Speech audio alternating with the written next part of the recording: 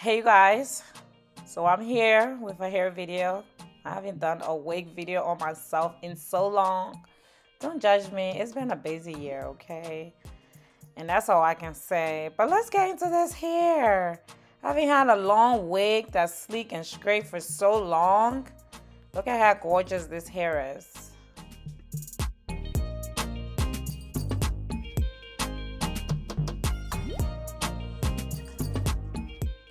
So let's get into this hair. This hair is from Elfin Hair. If I'm saying the name wrong, the name will be listed in the description box. They went ahead and they sent me 3 bundles of hair with a lace closure.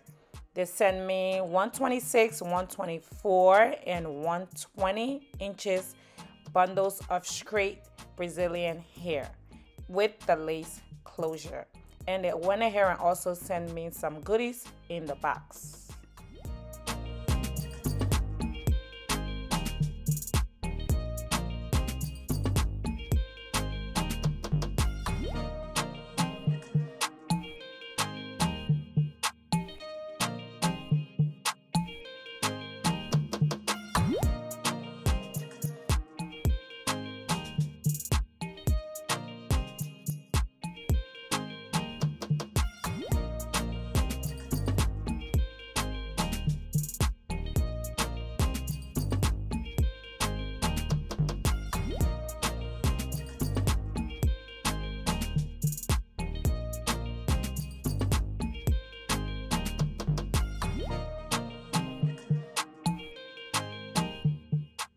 So let's go ahead and start with the process of making this wig.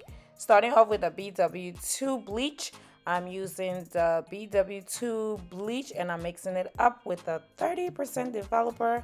And I'm gonna mix it into a little thick concentration. Don't making it watery because I don't want the bleach to bleed through the lace. So I make it thick as possible. Then I just use a knife and I smear it all over the closure. Before we make a wig, we gotta bleach them knots, girl, because we do not want them black knots under the wig. You want to make your wig look as natural as possible. So once the bleach is on there, I let it sit and I let it process for about 30 minutes. Once it's processed and those knots are bleached into a tan color, I go ahead and use my purple conditioner and my purple shampoo and wash out the closure.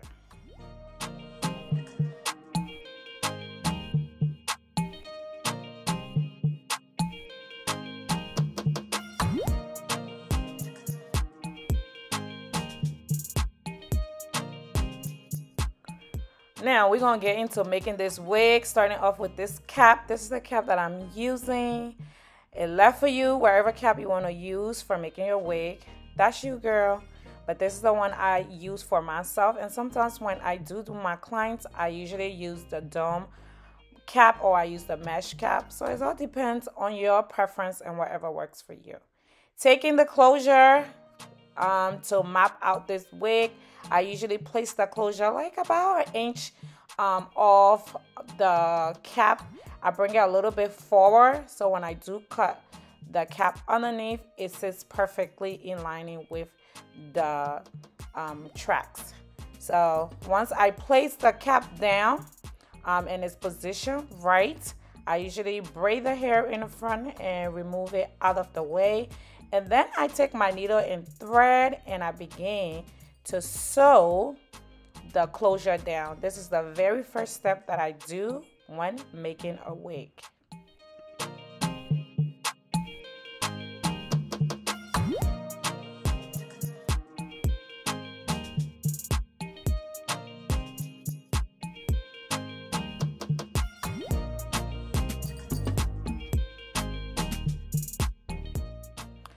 Back in the days, girl, when I used to make wigs on YouTube, I used to make them wigs with my hands and I would sew the track on. Now, girl, I've upgraded to the sewing machine, okay? So if you want full details on how to make a wig on a sewing machine, that's a separate video that needs time to be processed, okay? So I'm just giving you a quick glance of how I make my wigs on the sewing machine nowadays. So the first thing I do is take a measuring tape, I place it on the back of the cap, and I draw my lines. The lines are guides to help place the tracks at the right position, and it guides me when I'm using the sewing machine. That's the purpose of making the lines for the sewing machine.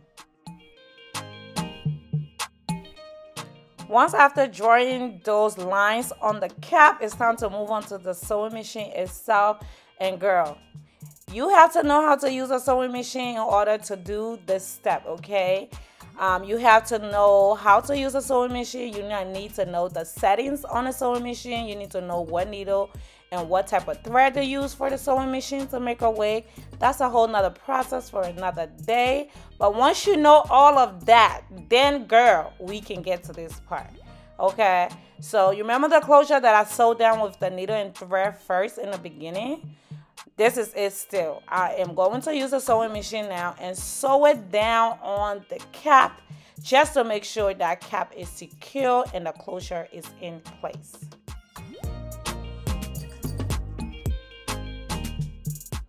And once your closure is sewn down and it's secure and it's in place, we're going to cut that extra cap underneath at the end. But moving on to the tracks, I usually double my tracks. This just helps to make the wig fuller. If you like, you can always sew the two tracks together first. A lot of people do it. I use the sewing machine. I personally, especially for my caps, I don't. Okay, I do it when I do my clients, but this is for me. So I feel like I didn't want to take the time to sew down the both tracks together in order to double the tracks. But I'm still doubling the tracks using all 3 bundles of hair, and I'm going to use the line as a guide. This just helped me place the tracks down at the right spot, and it just makes things easier when using the sewing machine.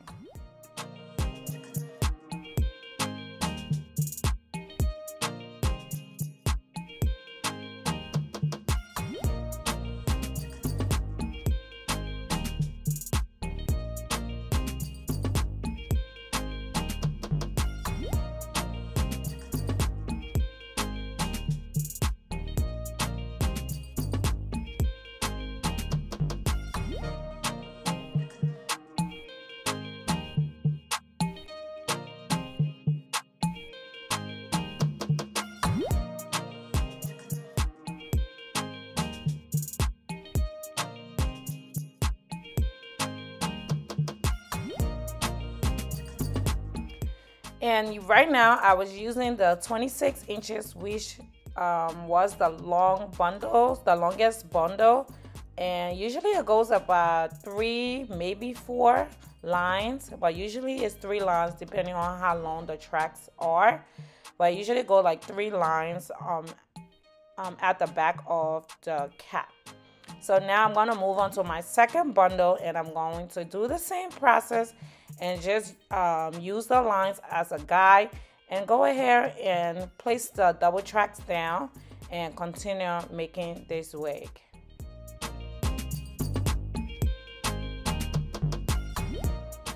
We're almost done with this cap. Right now I'm in the middle of making this wig. I'm in the center part of the cap.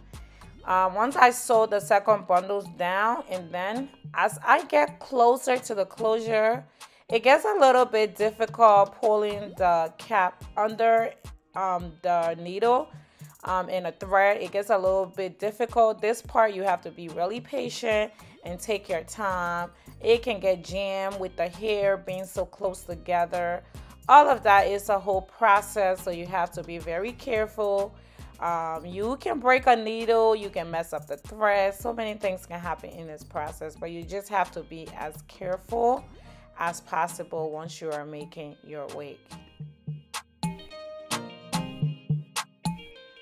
And girl, now we add the top of the closure piece, taking the last and final track This is the track that gets attached to the closure to close up the wig and make the wig look flawless.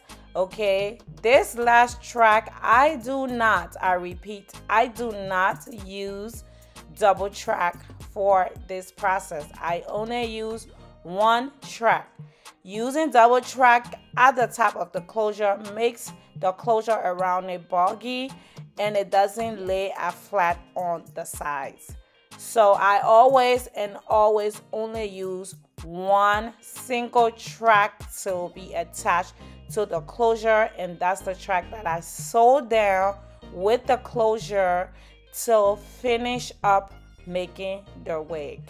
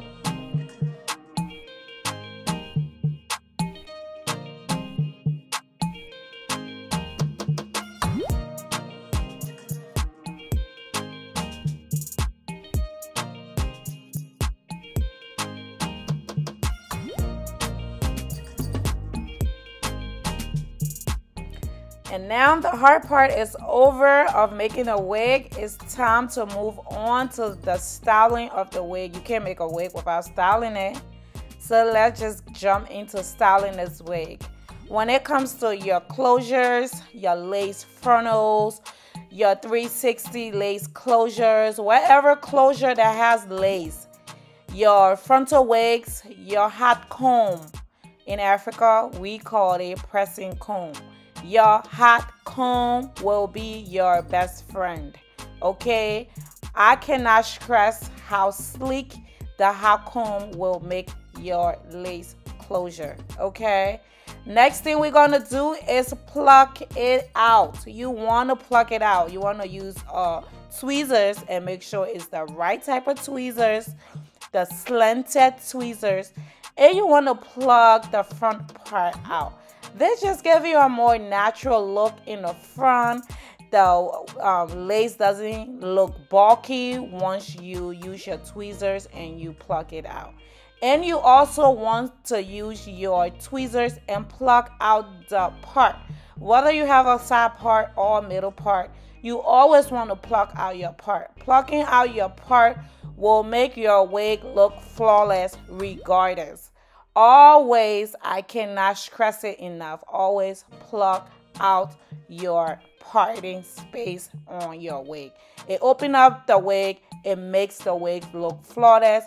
The front part of the wig, once you tweeze it and pluck it out, girl, you will have a natural hairline.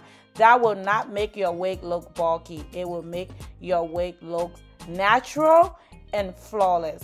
And yes, we know it's not your real hair, but girl, we're gonna make it seem and make it look like it's our natural hair. And that, okay? And that's on period.